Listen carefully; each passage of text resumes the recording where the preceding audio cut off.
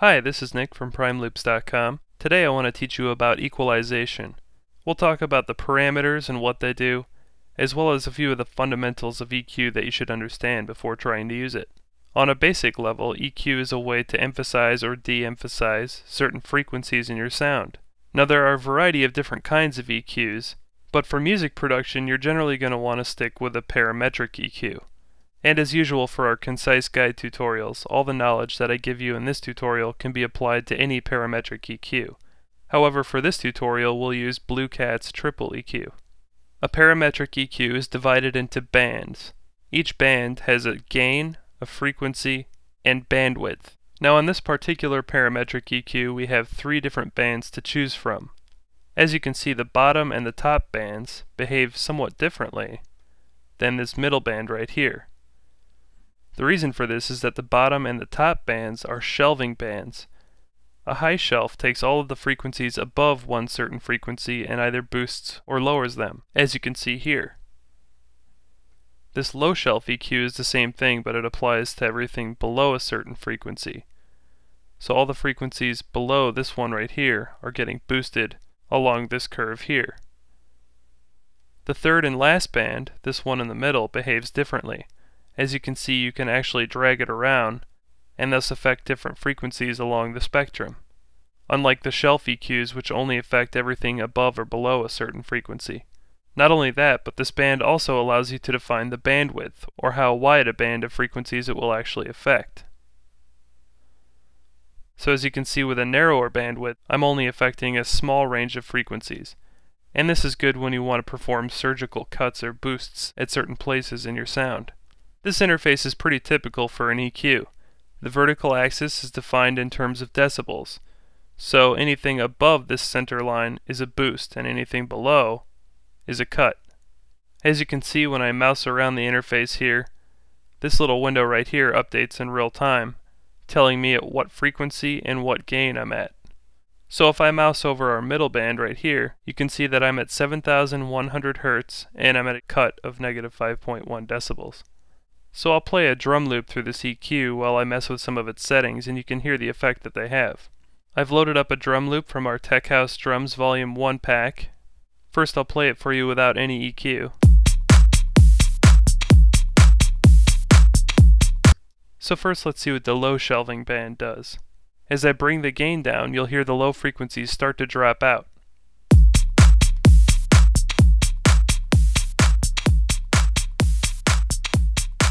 Now listen to what happens when I decrease the bandwidth, that is the width of effect between the middle band and the low shelf band. You'll hear that as I decrease the bandwidth, a lot more of the frequencies in this range will be audible, because the cut will become narrower and narrower, focusing more and more on just the very low frequencies.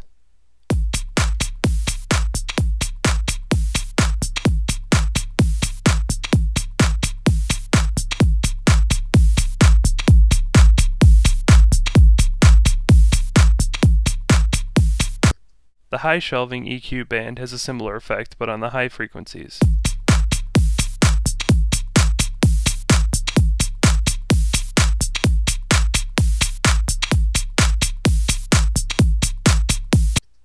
Again, using a narrower bandwidth for the high and low shelving frequency bands, fewer of those high and low frequencies will be affected by the EQ changes here.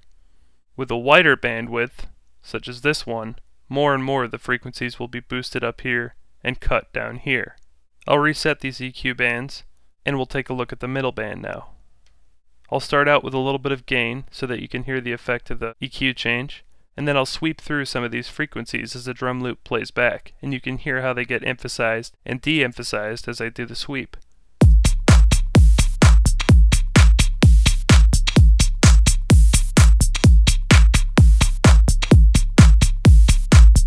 Again, the bandwidth setting is vitally important here because it allows you to determine how many frequencies are affected.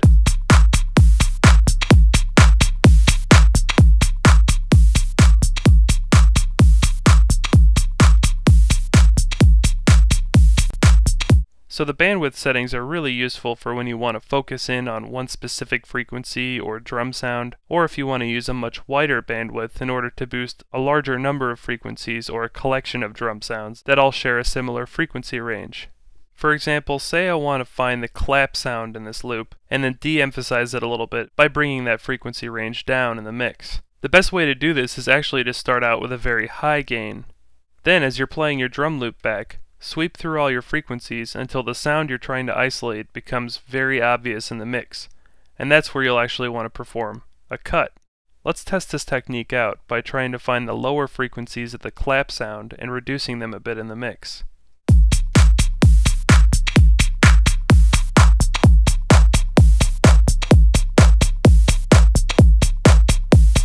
Seems like I've isolated the lower part of the clap sound, so now all I have to do is perform a bit of a cut right at this frequency of 559 Hz.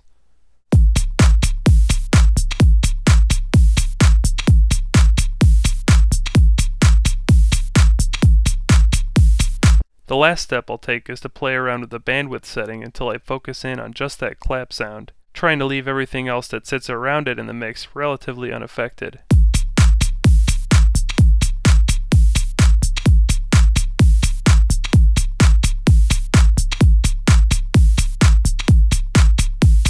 Now that I've defined a narrow enough bandwidth and performed a little bit of a gain cut on where I think I should be in order to reduce that lower end part of the clap, let's test out my work by first listening to the drum loop without EQ and then listening to it with EQ. First without EQ, and now with.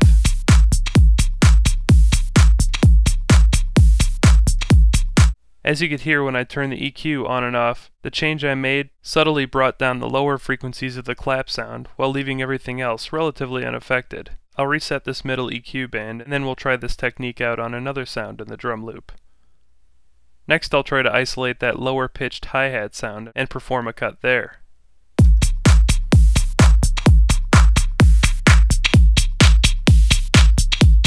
So right here at 3,344 Hz, you can really hear that lower tuned hi-hat sound coming through.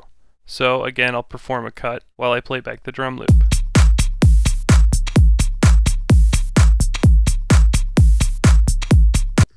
Now I'll simply adjust the bandwidth and try to focus in as much as I can on just that one sound.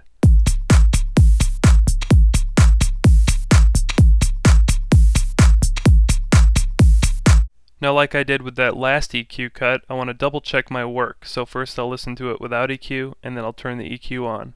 So right now I'll play the beat back, first 4 quarter notes without the EQ, and then 4 quarter notes with the EQ. And then I'll just keep alternating those two so you can hear the difference.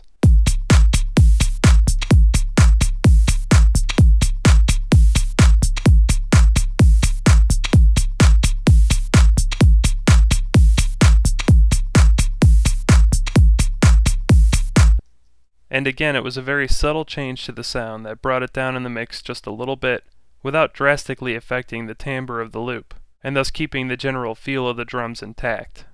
Now, one thing I hope you've been noticing while I've been making these cuts is that I'm making relatively subtle changes of only a few decibels to each of these frequencies. Although huge boosts and cuts in certain frequency ranges definitely have their use as a special effect, this can sometimes backfire on the producer, especially further along in the production process, when all of those huge EQ boosts finally start to layer on top of one another and wreak havoc on the mix. And this brings me to my next point. In general, it's best to cut sounds rather than boost them, and the reason for that is simple. Your mix only has a certain amount of headroom in it for each frequency. When you make a boost, you're taking up more of that precious headroom, and thus less of the sounds that you add later on will have room to sit well in the mix and still sound clear. However, when you cut a frequency, you're actually adding headroom back into the mix, so that the listener will be able to separate other sounds from the one you're currently EQing. Now, that's not to say that boosts in EQ are always bad.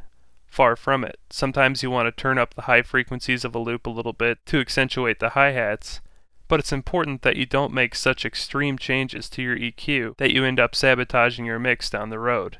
Just as long as you're always thinking about the amount of headroom that you have in your mix for each of the frequencies, and that your EQ changes are as subtle as you can possibly make them, while still achieving the effect you want, you should end up with a pretty good sound. And again, like anything else in music production, practice really helps, and pretty soon this will be second nature to you. I'll see you next time for more music production tips and tricks. Stay creative.